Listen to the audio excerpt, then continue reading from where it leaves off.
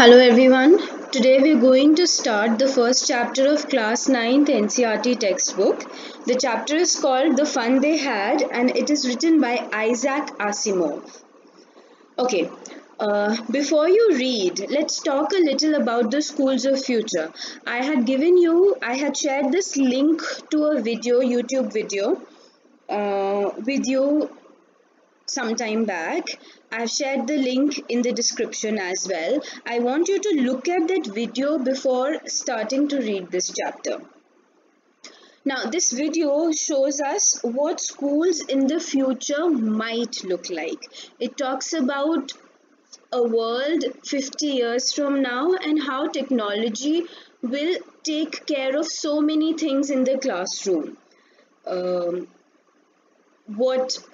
How the books are being replaced, how there is no blackboard. The school still has a teacher, but the other things have been replaced. You can carry everything with you, and the tablet that the kids are carrying in the video, they are like a remote to everything. They can access everything through that tablet.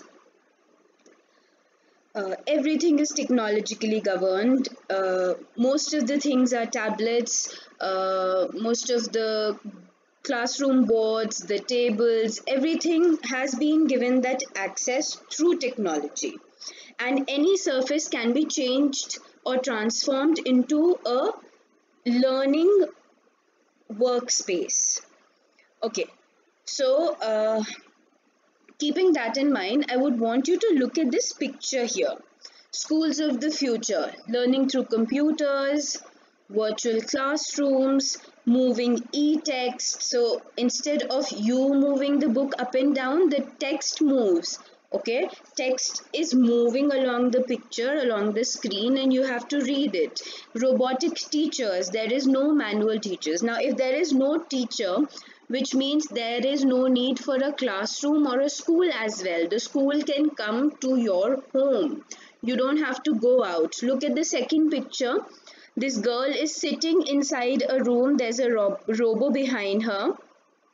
You can see how the entire workspace where she's sitting is designed such that the entire school can be accessed from this little space. This is her classroom. It's a virtual classroom, not a real classroom. The learning is happening on the computer.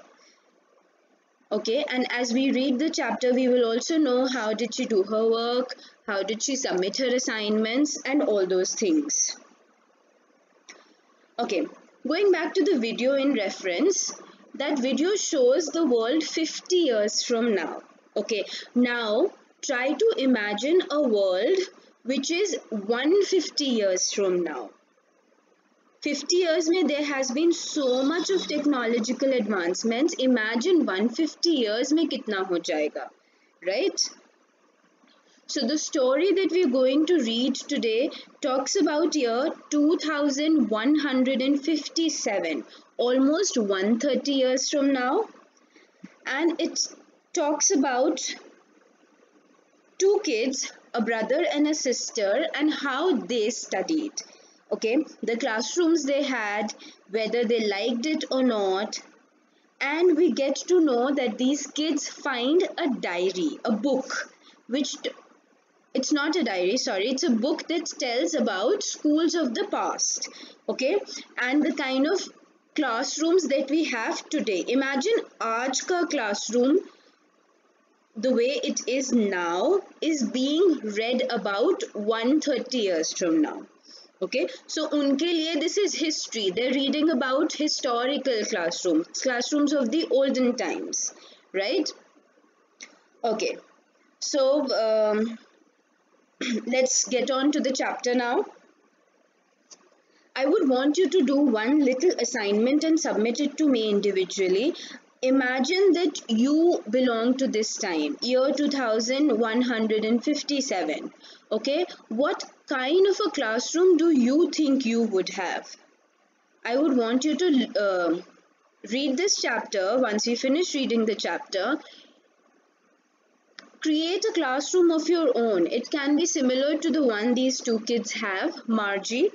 Margie's classroom can be your, rough. It can give you ideas for your rough draft, but then you can also go different and think creatively and create your own classrooms. Okay, now let's start reading the chapter. Please read along. Margie even wrote about it that night in her diary. On the page headed 17th May 2157, she wrote, "Today, Tommy found a real book." Look at the word, real book, right? What does a real book mean? It is different from the books that she has been reading. It was a very old book. Margie's grandfather once said that when he was a little boy, his grandfather told him that there was a time when all stories were printed on paper. This book is printed on paper. It is different from their books.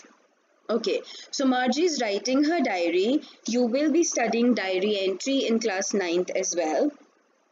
So on top of the diary, you have to write the date, and this is the date, 17th May 2157, and she's writing about something different that has happened with her. Tommy found a real book.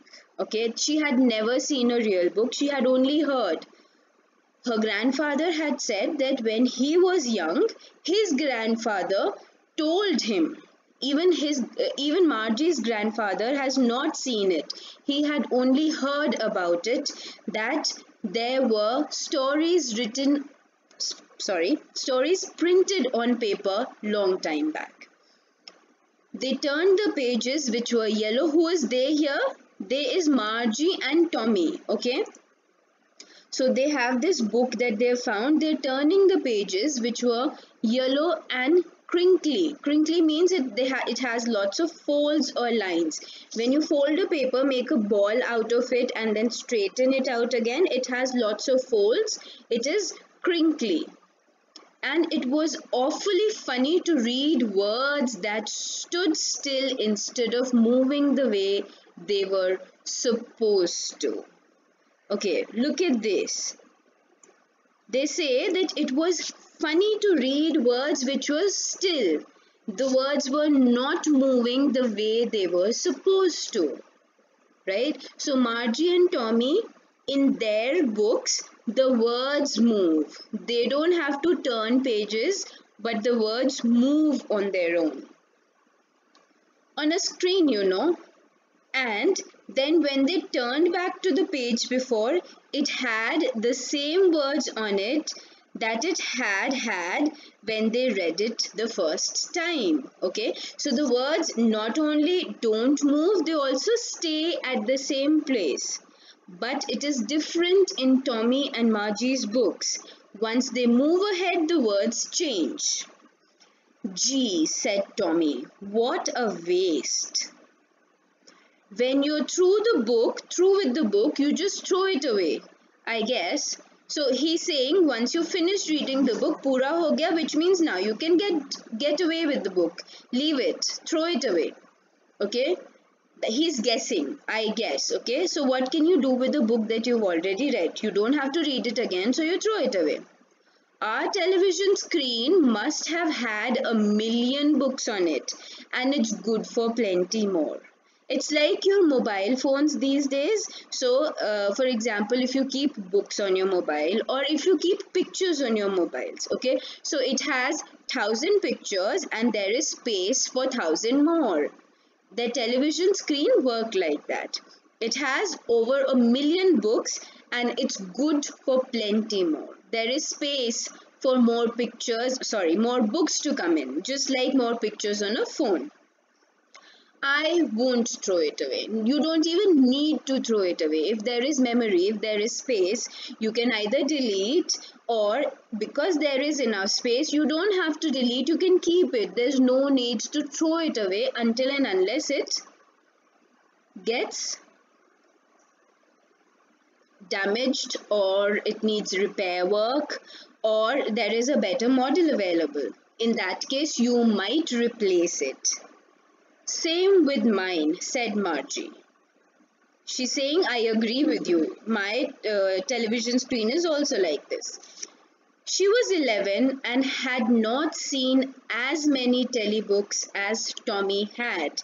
He was 13. Okay, so basically Tommy has read more books. Now look at the word. It is telebook, just like the word television, right?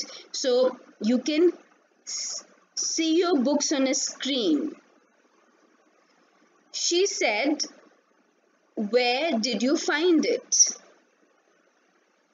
In my house, he pointed without looking because he was busy reading. In the attic.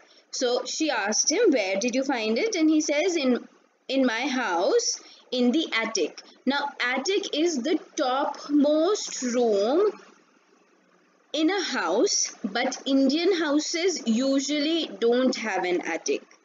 Okay, so houses that have a sloping roof, they generally have the top roof, which is an attic. Okay, what is it about? School.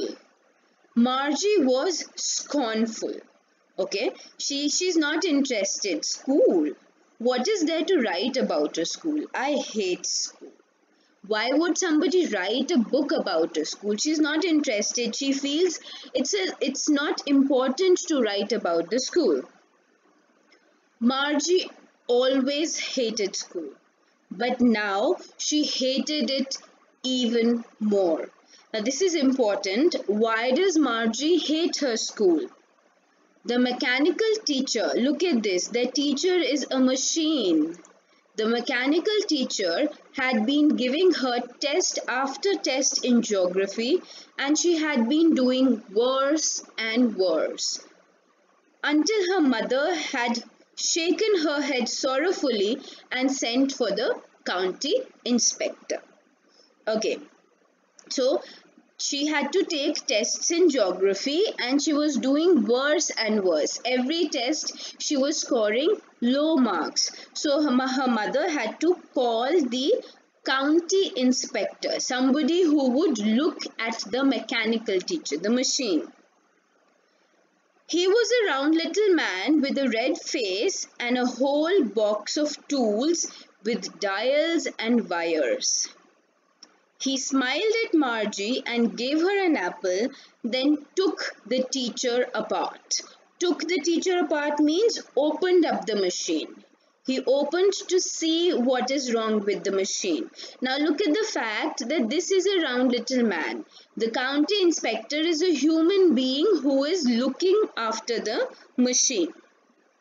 Margie had hoped he wouldn't know how to put it together.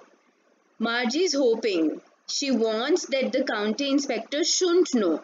अगर उसको नहीं पता होगा, then he will have to take the machine home, right? But he knew how, all right. And after an hour or so, there it was again, large and black and ugly. She does not like her book. With a big screen on which all the lessons were shown and the questions were asked. Now, how does teaching happen? There is a big screen on which all the lessons were shown and the questions were asked. That wasn't so bad.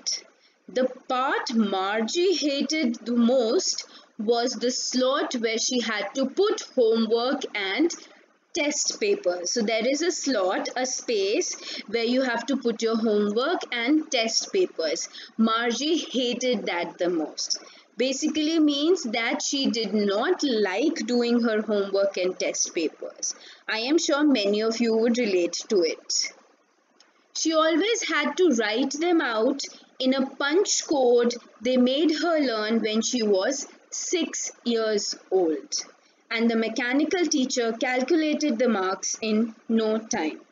Now, this is important. She had to learn a special language to write her answers for the machine to read. The machine is not able to read handwriting, so she has to write in a punch code. And the code she learnt very young when she was 6 years old. She would write her assignment, put it in the slot for homework, and the machine will calculate the marks in no time. Okay, the next paragraph. The inspector had smiled after he was finished and patted Margie's head. He said to her mother, "It's not the little girl's fault, Mrs. Jones. I think the geography sector was geared a little too quick. The speed of the geography sector was set at fast." Okay, so Margie was in, for example, if she's in class 6 level, so the machine is asking her questions of a higher level. It was geared a little too quick. It was moving very quickly. Those things happen sometime. I've slowed it up to an average 10-year level. So he says that now the machine is as per Margie's level and it will work fine. Actually, the overall pattern of her progress is quite satisfactory. So he tells Mrs. Jones that nothing to worry about. Margie is studying well. The machine was wrong. And he patted Margie's head again. Margie was disappointed. She had been hoping that they would take the teacher away altogether. They had once taken Tommy's teacher away for nearly a month because the history sector had blanked out completely. Blanked out completely is like got deleted. Okay, so once when Tommy's teacher history sector was deleted, they had to take the machine for a month. So she was hoping maybe they will take her machine as well. Okay, we will stop here. Just read this last line. So she said to Tommy, "Why would anyone write about school?" Okay, so we know that these two kids found this book. It's about the school, and Margie talks about her teacher, how she was unhappy because the geography sector was giving her test after test. So she wasn't happy and she was doing unsatisfactorily. She was failing her test. And she was hoping that they would take the machine away. We get a quick look into Margie's world, what kind of a school she has, and the next paragraph, they go back to the old kind of schools. She asks Tommy, "Why would anyone write about school?" They are talking about the old schools again, which we'll read in the next part of the chapter. The next class. I'd like to end the class here. Please remember your assignment. Imagine that you are living in the same time as Margie. What would your school look like? Write a paragraph. If you choose to write a story, you're most welcome. If you want to write a poem, you're most welcome. Anything would work. A diary entry would also work. Please do it and submit it to me as you know how you have to.